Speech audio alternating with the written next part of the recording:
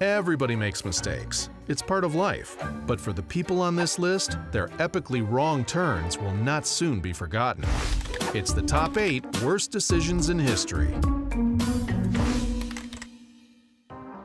Easily the lamest, most wet blanket constitutional decision of all time was ratifying Prohibition in America. Truly the "excuse me, teacher, you forgot to assign us homework" of all the amendments.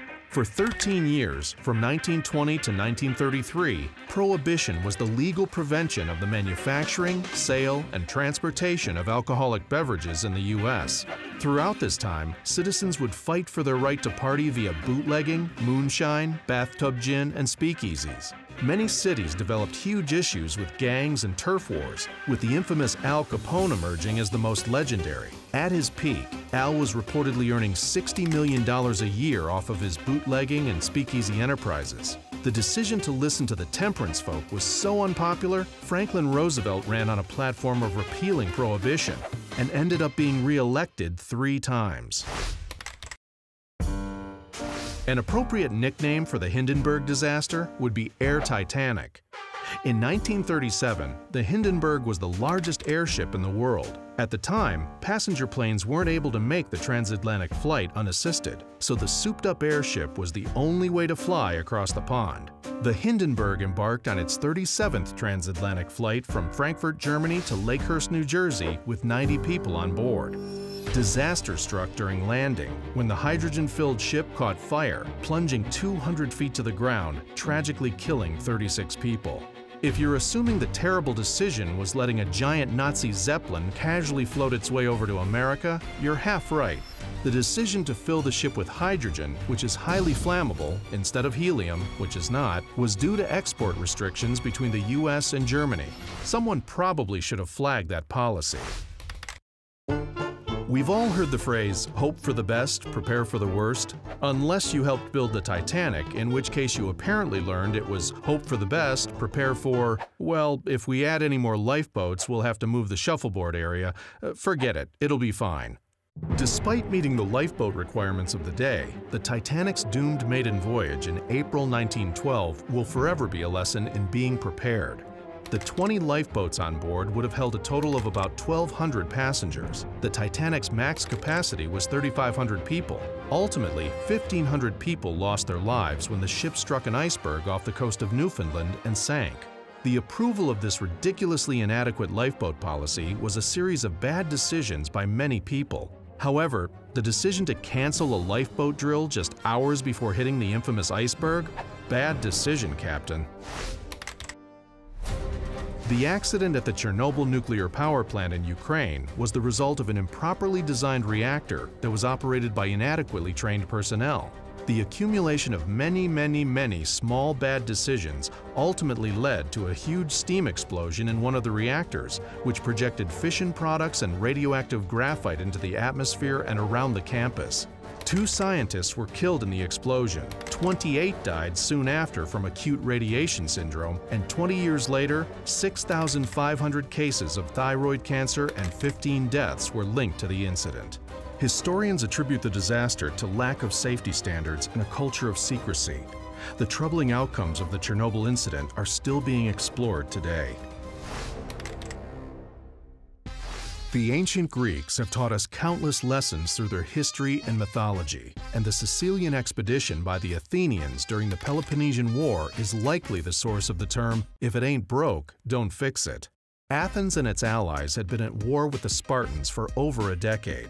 Athens' strategy was to avoid a land war with the legendary Spartan army and concentrate on its navy instead, since the Athenian fleet was far more formidable. However, the tides eventually turned on Athens.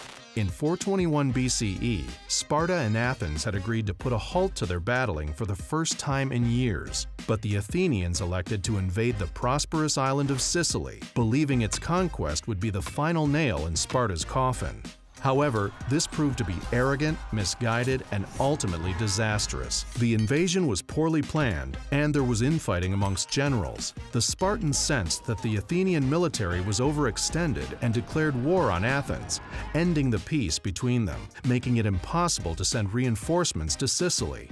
Eventually, the Athenians retreated from Sicily, having lost at least 7,000 men, and their once invincible navy was almost completely destroyed. Athens was totally destabilized by the Sicilian expedition, and this marked the beginning of the end for the empire. Talk about blowing a lead.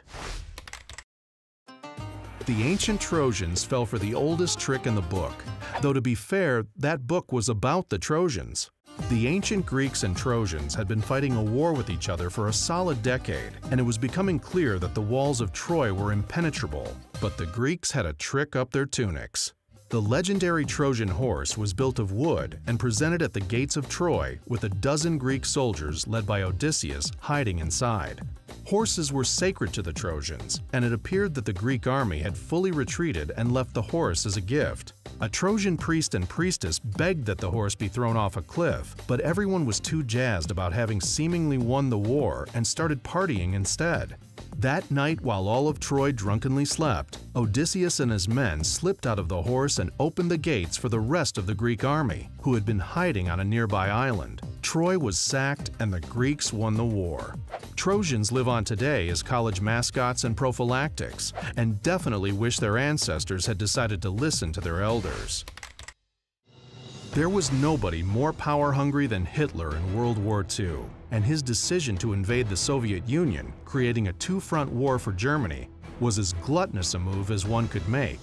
Hitler's advisors begged him not to mess with the behemoth to the east, but when Russia invaded Romania, Hitler viewed it as a threat to his oil supply and a challenge to his hubris. He committed 3 million troops, over 3,000 tanks, 2,500 aircraft, and 7,000 artillery to his Russian invasion. But logistical preparations were inadequate. 8 months later, it was clear the operation was a failure and a critically bad decision for Hitler. Shah Ala ad-Din Muhammad of the Khwarezmian Empire decided to follow his gut, and it led to the dynasty being gutted.